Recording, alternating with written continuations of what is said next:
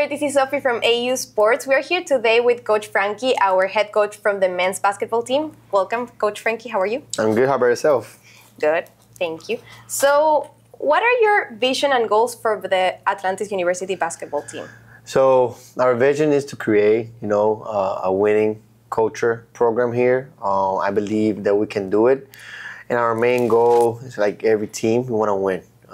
We haven't still won a championship here in Atlantis with all sports. So one of our main goals is to bring back a championship for the team. How can you create a positive team culture, focusing on academics and also at the athletics part? I believe as a head coach that used to play in the college level and the professional level, I try to focus on your future. When you focus on your future, thinking about what you're going to do in your life, then when they get to realize they want to be a professional, want to be a father, want to be a owner of a company, then when they focus on that, they start building that culture that, I need a school, I need to be good in basketball, I need to be disciplined, be responsible, be committed, because that will be the way to build my future.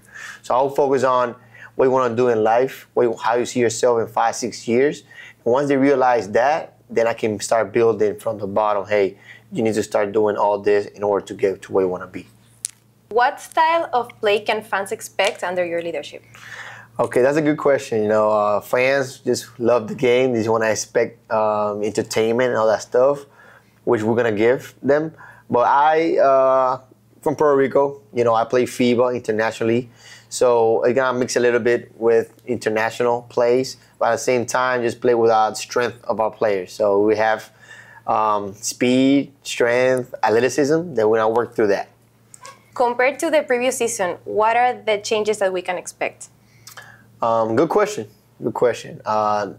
We are not changing much in the aspect of who we are as Atlanteans, and what we were before. But just our culture, our way of, our philosophy, the integrity of what we bring in is what we want to change. We are trying to make a difference in Atlantis from previous years and from compared to other schools. It's not just about only winning. It's about making an impact in the conference and here in Miami, Florida. We want to make sure that we are an example to all the programs. So everybody needs to be in that mindset, making sure that, hey, is this a we, not a me thing? And then from there, everything will fall into pieces. Winning is part of it. Making an impact is part of it. Being an example of everybody else is part of it. Talking about the future, how do you plan to address all the main challenges that you're going to have? I think we're already getting through it because we're already in August, right? The main thing was in the summer. Challenges that we faced a lot was the transfer portal. Like most of the kids transferred due to the situation that we had, change administration. But it's common in our industry. Nowadays a lot of people transfer. It's hard to find loyal guys. But it's part of the industry. I know about it. So attacking that was to recruit people that wants to be here. I'm a transparent coach. I always sell the truth. I always promote what we do offer and what we do not offer. So all the students that are here right now and are committed to us are coming because of what we have.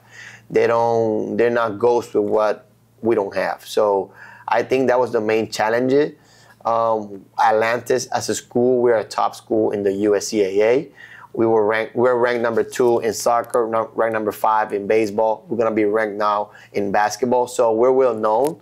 So I think it's to continue what we started, with a different mindset and different image, but now putting again Atlantis in the right spot, in the right map, and making sure they know that we're coming. Okay, we're very excited for this season ahead. Thank you so much for coming, and thank you everyone for watching. This is Sophie from AU Sports.